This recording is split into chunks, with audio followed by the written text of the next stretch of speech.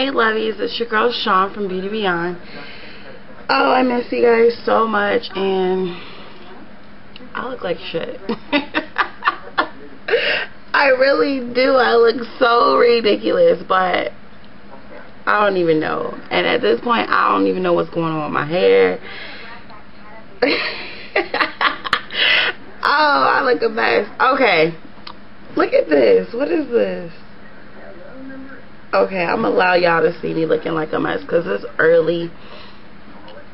Let me quit lying. It is like 3 something in the day, but today was my day off, and I just was sleeping and sleeping and sleeping and sleeping. So apparently I was just tired, but it's from me trying to like party, and I always party and go out to the club and then go to work, and I think everything's catching up with my behind.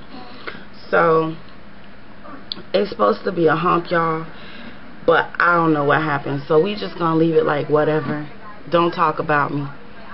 Just help a sister out, okay? Just understand that it's been rough. I don't even know what's going on with the side. Alright. Anyway, so this video is a video response to Muchlove. I'm not gonna edit this video. It's just raw and uncut today. But let me tell you, when this is the response to herself, a help a sister out video. When she read that message, I had deja vu. I was like, damn, did I write this? Because it almost made me think about I was in a situation like this when I was in high school, where in my freshman year, this girl, like, of course I went to like a new school, and I was separated from like most of the kids that I went to middle school with, because of like where we lived, we were separated. So like depending on the district that you lived or how you lived, some went to like one high school and the others went to other high schools. So it was only me and one girl out of our group of friends that went to the high school that I went to. So I made friends with this girl. Like my first day I made friends with this girl, and come to find out, I had known her sister in middle school, but I wasn't really that close to her sister. So me and her became good friends, whatever. She introduced me to this guy, right? Now, we live in a small town where everybody knows everybody, and everybody has dated everybody almost. That's pretty much how small the town is, or whatever. So she introduced me to this guy, and his name was Earl, and I thought he was like the finest dude. Oh my God, freshman year, you know, you not young, dumb, don't know nothing. I thought he was the finest dude. So me and the dude, we talked for a while. Some things happened. That situation ended. So then the girl that was my best friend, actually no, he started dating a girl that was in our crew by the name of Elaine.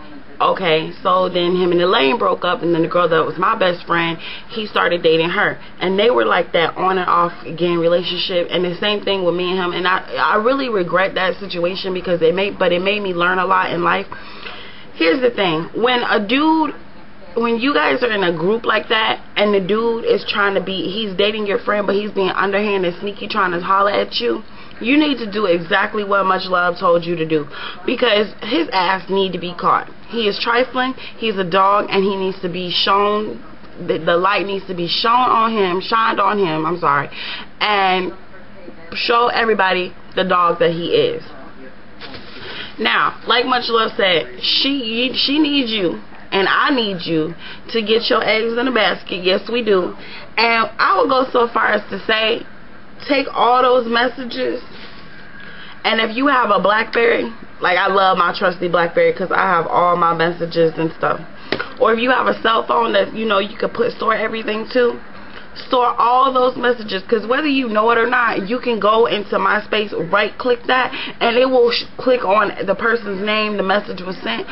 And you can Facebook, you can do the same thing. Click on that, compile those messages, and put them in a separate like email folder and hold them. You need to save all your text messages. And I don't know how some people's phone works, but like my phone, it holds like thousands and thousands of messages. So what I can do is just save those particular messages to a save folder, and the rest of them, and delete them out of my regular text message. So when you do go to your friend and you do go to present this evidence to her, and she's gonna not believe you, She probably gonna want to fight your ass. She probably gonna call you a bitch and all that. You know it's gonna happen. And then she's gonna go tell the dude what you said. He's gonna lie and say, you know she ain't no good, no way. She ain't nothing but a hoe. You know, fuck that bitch. You don't need her as a friend, no way. That's how it's gonna go down. So what I would suggest is when she starts tripping, say, hold on, baby girl, I got it. Pull it out. Dates. Have it in order, dates. And let her know this is how long it's been going on. Now, here's the kicker. You need to tell your man and her at the same time, is my opinion. Like, you know, invite her over the crib or whatever, and while he there, you know, playing, say, baby, you know, I want to talk to y'all about something. And let it out. Because if you tell them separate,